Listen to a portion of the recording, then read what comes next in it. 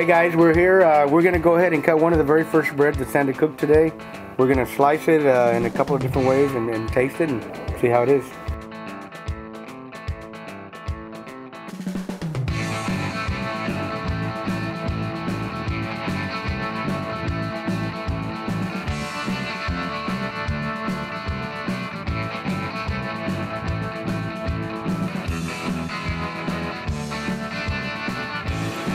Hey everybody, Architects here, and today we're at the T&S Ranch in Edinburgh, Texas with Tony and Sandra Garza of the Iron Horse Cooking Team. Sandra's going to be walking us through her award-winning Pan de Campo, the official state of Texas bread. Tony's going to be stewing up some carne guisada, and I'm going to be on the parrilla today cooking up some real Texas flavors with some pork steaks, some agujas, and some chicken and sausage. Sandra, you've been cooking Pan de Campo for a long time, obviously. What is it about Pan de Campo that you like? Why do you do it? I do it because it makes me happy when people ask me, hey, can I have your Pan de Campo? I just love it. It just puts a smile on their face, and it just makes me happy that they enjoy eating that bread. And I love doing it. I don't mind being in front of the fire. I don't mind doing it in so many breads. I just enjoy doing it. Now I've heard of some blasphemy where some people actually put jelly on their Pan de Campo. Have you ever heard of that? Yeah, you? No. You saw my picture? Oh, man. Actually, yes. I like to say with Pan de Campo, it's like barbecue. There's really no right way or wrong way.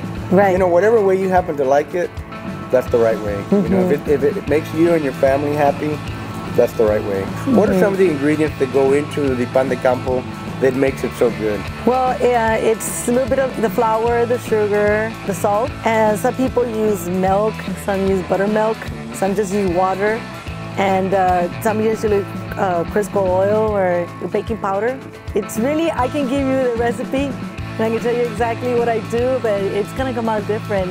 It's really in your hands. It's how you can give me your recipe too, and it's not gonna come out the same. Hey, Sandra, I picked up this dough and it feels a little bit sticky, so what do I do now? You can go ahead and grab some flour and put some on the top and the bottom.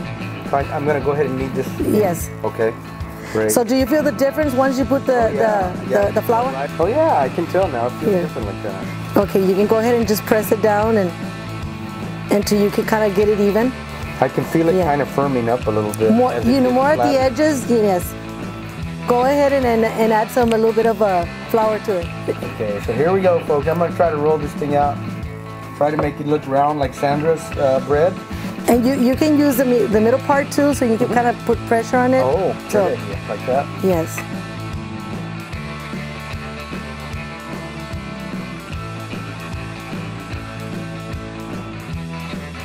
Now there's a lot of heat here. Ooh, man, I can feel that radiant heat big time.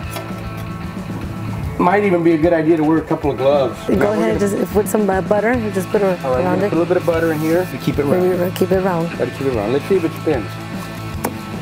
Oh yeah, very nice. Perfect heat, Sandra. Perfect. There you go. It spins around. Part of the deal is you need to flip the bread so you can char the top just a little bit, and it adds a little bit more flavor. So I'm gonna try to do it without burning my fingers off. Here we go. Woo! You want to share a story with us? One of your Pan de Campo stories? I know we all have all kinds of adventures, I call them, and stories. Let me say something. Cooking off at a cook-off, and of course, she does the Pan de Campo, most of it. I take care of the fire and so forth. I remember one cook-off we were doing. I was also doing some other jackpot categories, and someone had to go to the cook's meeting. So I told her, because it looked easy to me, you go to the cook's meeting and I'll babysit the Pan de Campo. Well, she took off to the cook's meeting, and I had the worst time trying to flip that Pan de Campo. I burned my fingers, I don't know how many times. I kept fighting with it, I couldn't get it to flip. She showed back up. It was time to turn it in, and she finally flipped it and seen the bottom of it was all burnt. Needless to say, to make it short, by the time the day was over, we figured out what to do. She came in, fixed it, got some other fun going and stuff at the last minute, and of course, like always, she came in and got first place. That's one of the stories that I call a make it work situation. So, what are some other ways that other people eat bread that you know of? With just carne guisada and chili. Oh, people just love it. We've gone together here at home so many times. Our daughters have asked us, my sisters, everybody, like, when are you going to make chili and pan de campo? And they just love eating it together. They go really well together. Yes, very well together. And one of the things that I really, really love about outdoor cooking, whether it's barbecue or Dutch oven, pan de campo, cabrito, whatever it happens to be. There's something about cooking that just draws people together, right? It just brings family, it brings friends together, guys. That's one of my favorite things about outdoor cooking, that it brings people together. So we hope that what we share with you guys will help you bring people together, and maybe someday, you know, we'll get to eat some bread together.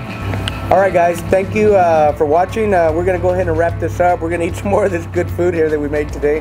We want to say a really, really big thank you to Tony and Sandra for opening up their home and being willing to share some of their secrets and some of their techniques for making some really awesome pan de campo and some really good carne guisada. Guys, thank you so much. We really, really do appreciate it. Thank you for watching again. Keep the smoke light, make it work.